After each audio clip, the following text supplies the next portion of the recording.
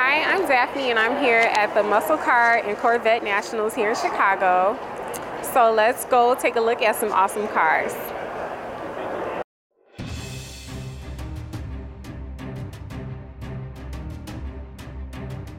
So you have all the creature comforts, yet you can you have the horsepower to go to car shows, enjoy it on a daily basis, but it really turns people's heads.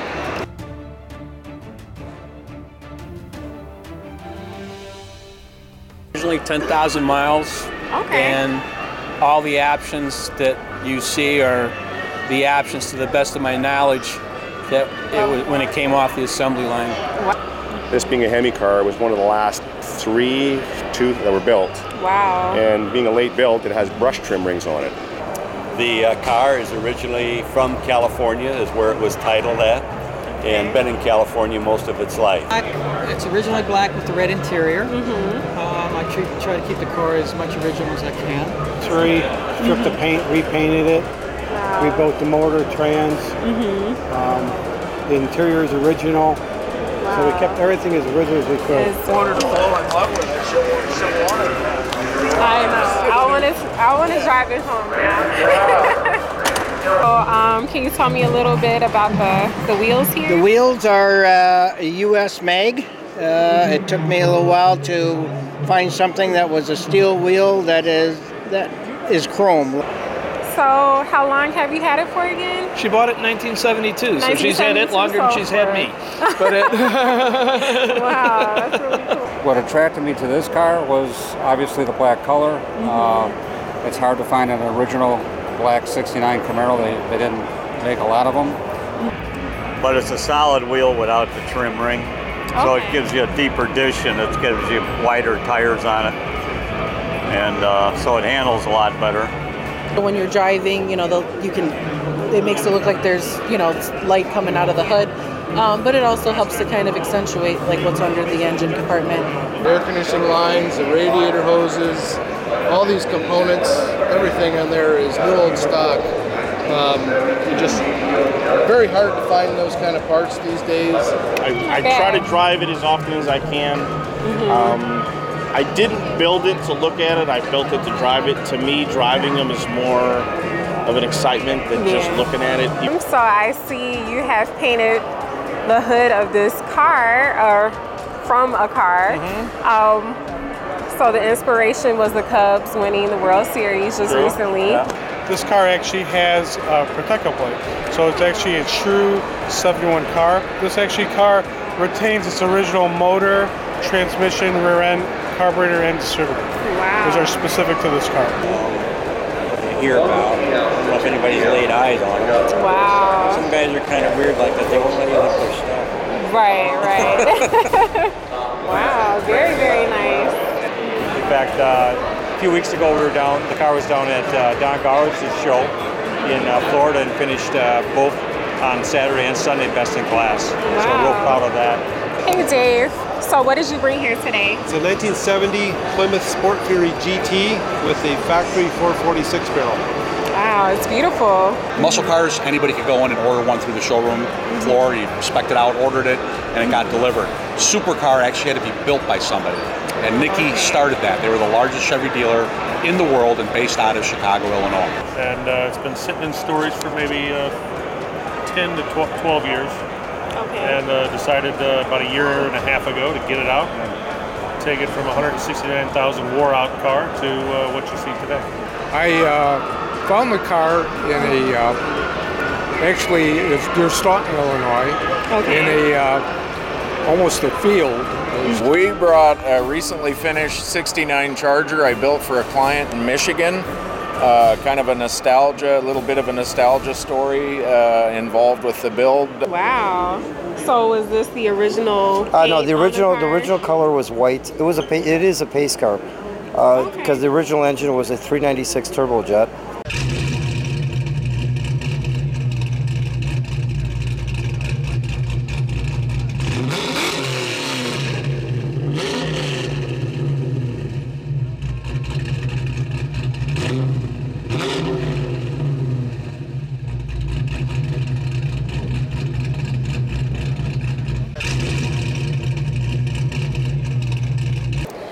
Hi, I'm Daphne, and today I'm here with Dave Saruk.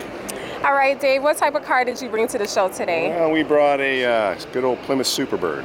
Awesome. So can you give me a little bit of history on the car, like how long you've had it? And I've had the car for about 6-7 years now.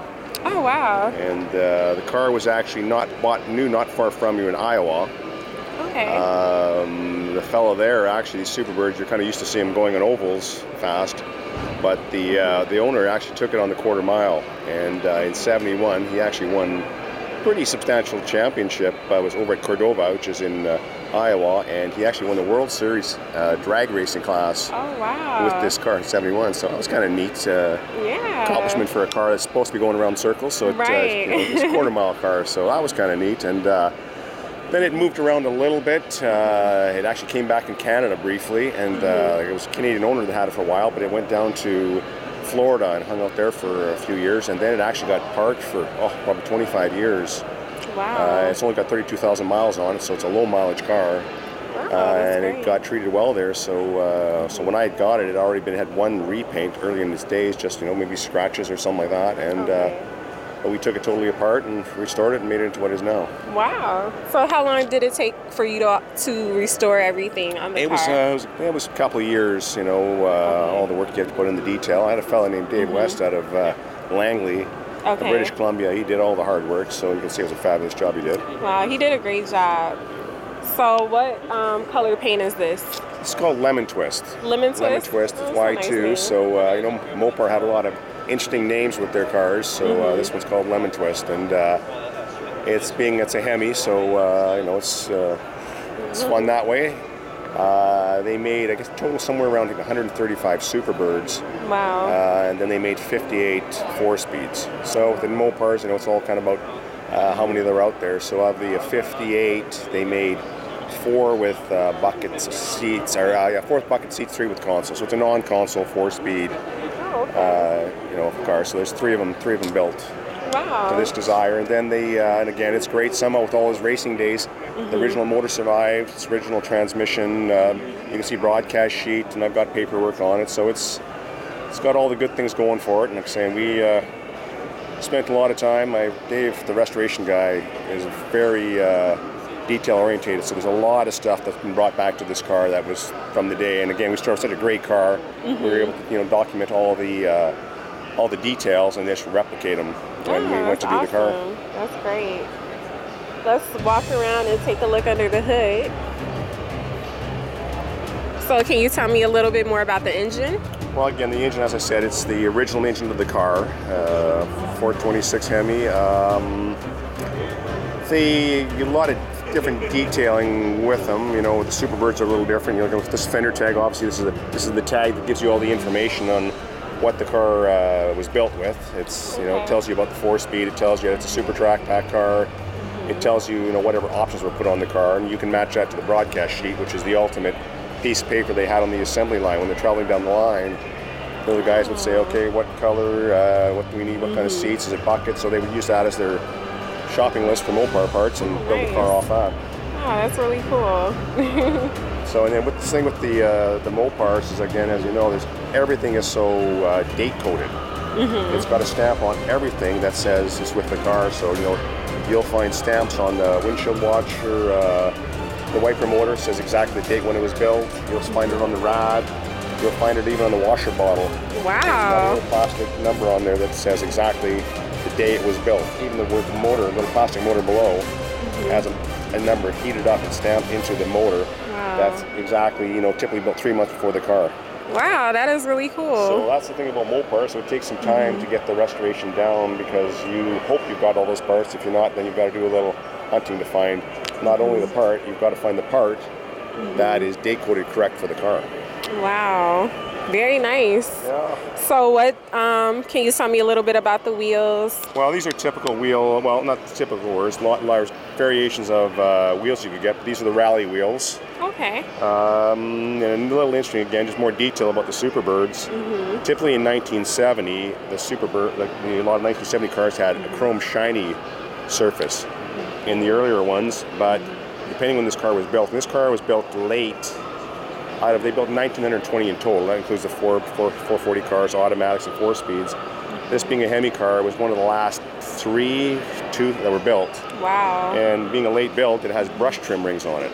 Oh, wow. So you go in the broadcast sheet and it tells you that's what belongs on this car. Wow. It's really cool. Yeah, funky Awesome. detail. So and there's, you know, again, some of the other details you can see if you look underneath the car. You can see all the, because what these cars did, they took them in a big tank and they picked them up by the roof and they dragged them into a deep tank and lifted them out of tank to put primer throughout all the body areas. Wow. So you can see here, we've got runs right there.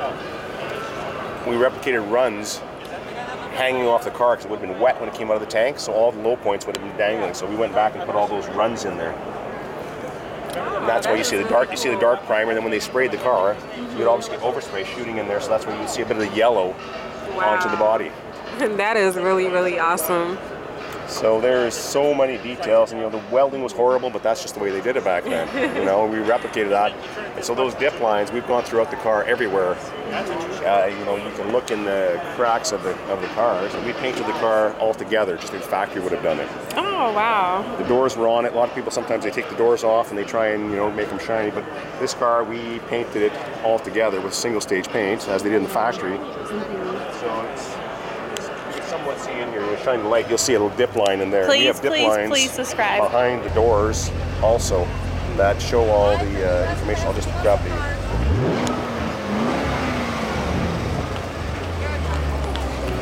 So there's some of the information that the car was in Florida.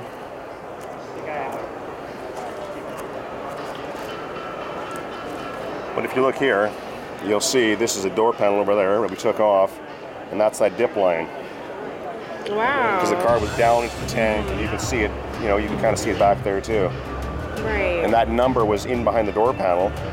So we took a picture of it, and we replicated the same shape and stuck it back on there. Wow. And we've got details like that all over the car. You know, inside the bell housing, you're never going to see it. There's a number 16. Not sure what it was for, but we wrote number 16 in the bell housing before we bolted it back together because it was there. So some real details, and this thing, even same thing, you go under the dash, there's a little metal piece that holds the steering column. Well, this dip primer hit that, so there's a little 3/4 inch band of dip primer we put back on the steering column brace just because it was there. Wow, that is really cool. Yeah, a lot of funky detail, you know, interesting details, but they just had them. That's nice, yeah. We worked hard at that. You know, another example of date codes. There's another date code there that tells you, you know,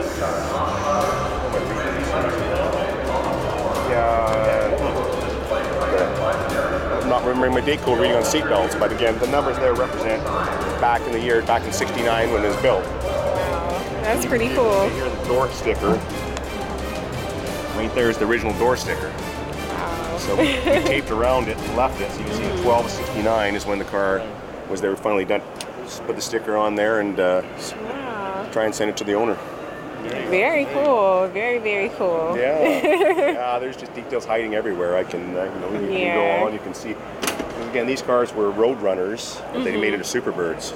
Wow. So originally the back windows were sloped down. So just to get their aeros, you know, speed up. That's why they, you know, they got so fast on the track. They welded these windows in to road runners. Wow. So you can see a little dip. You left a little dip in the roof here because that's where the bodywork. That's how, again, from the factory. Wow. So speaking of the track, have you ever taken this to the track at all? No, the only track this has seen is from that corner to this corner. Okay. Again, we just finished it 5 o'clock last Monday, and I loaded it in the trailer. So we've just got it done, so we haven't had time to go out there and enjoy it yet, but we will. Okay. Okay. Sounds good. Sounds good. Yeah, and there's other stuff. You know, these wings are aluminum, so they were kind of a cast aluminum. You know, if you look in here, you'll see lines, you'll see the original scratch marks from the factory. So we just make sure we didn't sand those out when we built it because we wanted to retain, you know, exactly the way it was. And you'll see all kinds of little imperfections in there and holes and dips and stuff like that. Again, we didn't put any filler there because we wanted to make sure that's the way it was done. Right. That is really neat. Any future projects that you have?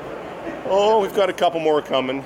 Yeah, I'm working on I've also got a Daytona, which is again the Dodge version of the wing cars, and they were the first built. They were a little bit more of a raw build because they were built by Creative Industries, was a subcontractor that did all the work for them, put the nose and the wings on.